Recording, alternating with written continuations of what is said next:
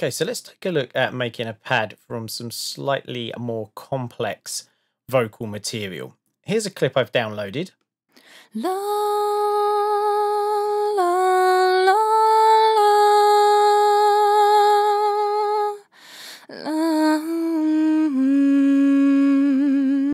So really nice vocal tone, but you can hear a lot more fluctuations in pitch and dynamics. So it's going to become a bit more challenging.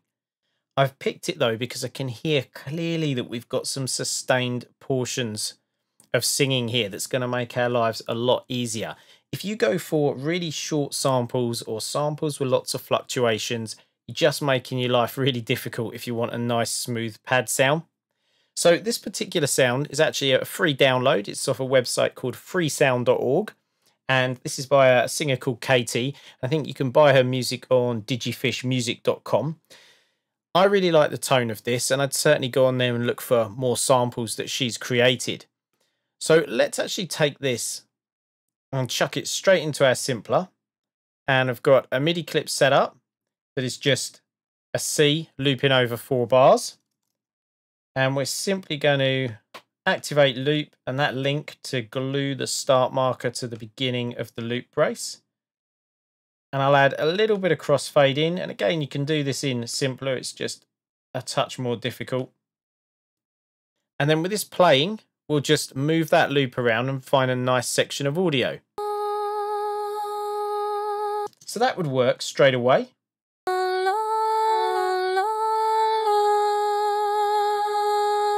That could work.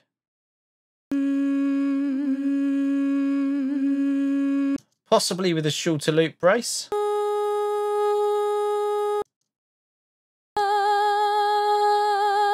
I think I like the section right at the beginning, to be fair. So let's move in.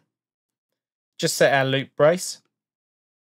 So again, we're looking to avoid too much movement at the beginning of the crossfade.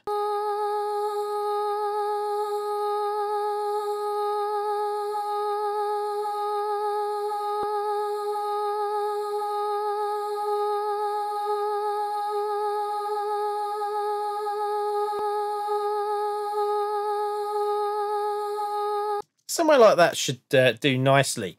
Now you can clearly hear that this is a loop, but it's still fairly smooth. And once we've looked at some effects that will smooth that over, it should be really well disguised. Now you can go for things with a more obvious loop. They'll give you more shimmering type sounds. If you go too obvious, it will just sound like it's looping over and it sound a bit naff. But as I say, if you want the smooth stuff, you need to do your homework and just make sure you've got some nice samples to start with. Put good ingredients in, and you'll come out with a good final product. So now that we've found our loop, let's see what key it is, what pitch. Okay, so this is a G sharp. So I'm just going to change my root down to G sharp. And that sounds pretty naff. Let's try the best interpolation. And still pretty naff. And this is often the case with vocal samples. So a good thing to do is warp them before you put them into your sampler. Now, to be clear, if you were writing your track in this key of G and G sharp, that would be absolutely fine. You wouldn't need to do any work. But we're not. So I'm going to snap that back to C3 and I'm going to do the warping elsewhere.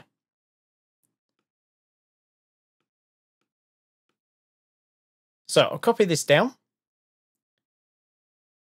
turn our warping on. We'll move this to just loop up roughly that section that we were hearing. Doesn't need to be perfect for this. And I'm going to go for Complex Pro. And then we just need to transpose this accordingly. So if we were G sharp, we go A sharp, B, and C. So it's only 4 semitones. And let's have a listen.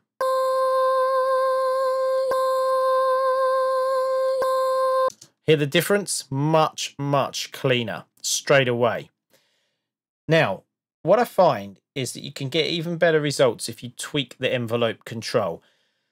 The way that Ableton have got this set up is that it works normally pretty well around 128, but with a little bit of tweaking, you can normally get it better. And the way to do this, and often with parameters like this, is to go with the extremes first. So really push it hard in one direction or another to get your ears used to the sound it produces, and then you're able to focus on that and balance it when you're doing more subtle adjustments in the middle of the parameter range. So have a listen.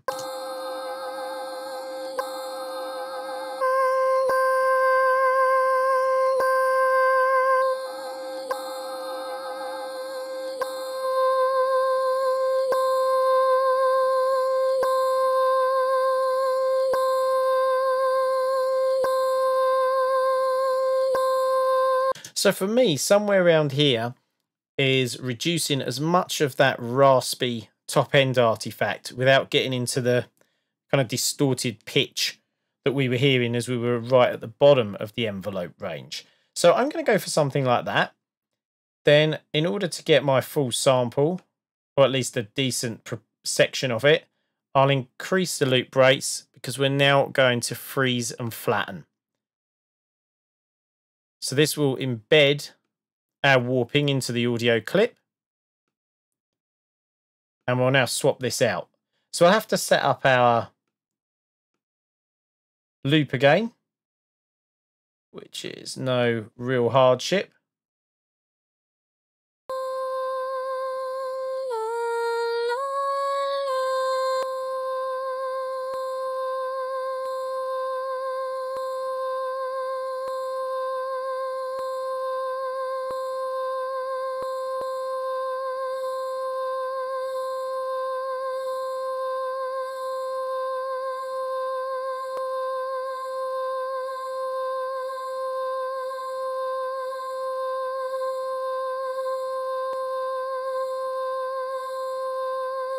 Something like that should do us. Let's just see if we can go a bit further, actually. There we go. That's quite nice. Now, you're not going to get this perfect. Don't freak out over it, because we're going to use some effects to deal with this now. In fact, we might, just out of curiosity, wonder what will happen if we take this down an octave. Too much. Too much for sure. Let's stick with where we were. Okay, so let's give this a go now and have a listen to this playing our chord.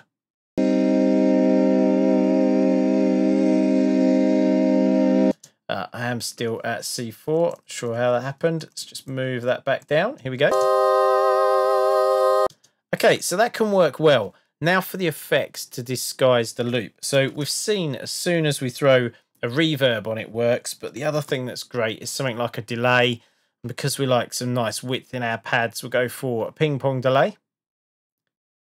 And I'm going to go all the way wet with this. And let's have a listen now. Let's pull that back.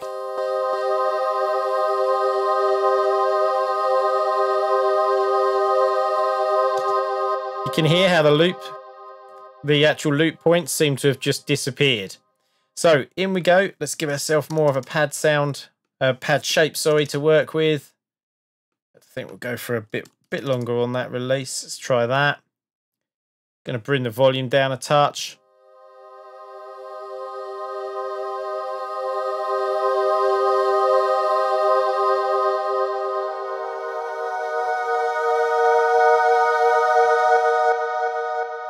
And then to smooth it all out, of course, in comes the reverb. We'll go quite heavy on this. Quite a long time. I'm going to go maximum stereo and size. High quality mode. And let's take some of those lows out. Let's also get an EQ in. So standard processors, all the stuff we've been using before. But they get results. I'm going to bring this forward and chuck it in here.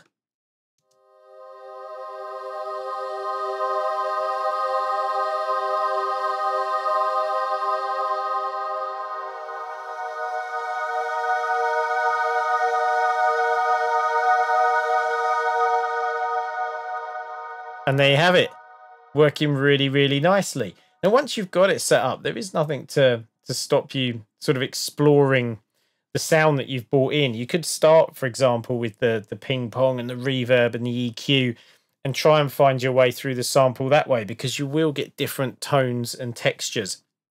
But for just the nice, simple, sustained and very smooth pad sound, this technique will get you there 99% of the time.